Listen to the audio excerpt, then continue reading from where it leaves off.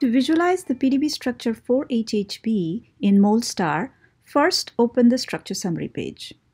Just clicking on this 3D view will open the MolStar page. This is your 3D canvas. I can just use the mouse in the 3D canvas to move things around. You can see 4 protein chains shown here in 4 different colors. On the top, the sequence panel gives you access to the sequence of all polymers and other contents in the structure. So in this case, there are the 2 hemoglobin entities. And if I select one entity, there are 2 copies, so chain A, chain C. And then other than that, there is the heme group, phosphate, and waters. This panel is to navigate and select and show different components. So for example, I can hide the polymer, show the polymer. Let's hide the waters for simplicity's sake.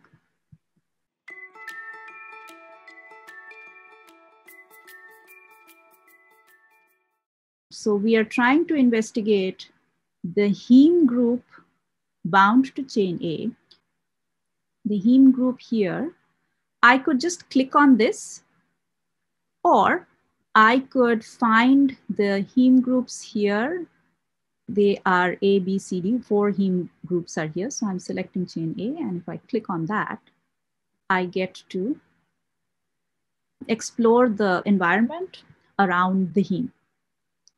And so once you're here, you can mouse over the residues shown and see this histidine, 87, is forming a coordinate bond with the iron in the heme.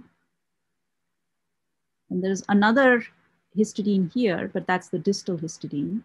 For practice, try to find the histidine that coordinates the heme bound to chain B. Now that we've explored the neighborhood of a ligand, we want to look at a particular amino acid residue in a chain and see how it is interacting.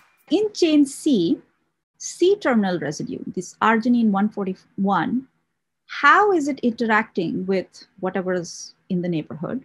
This is sort of an example of a situation when you're looking at a mutant and you're trying to understand how the interactions of that particular residue is different in the native versus mutant condition.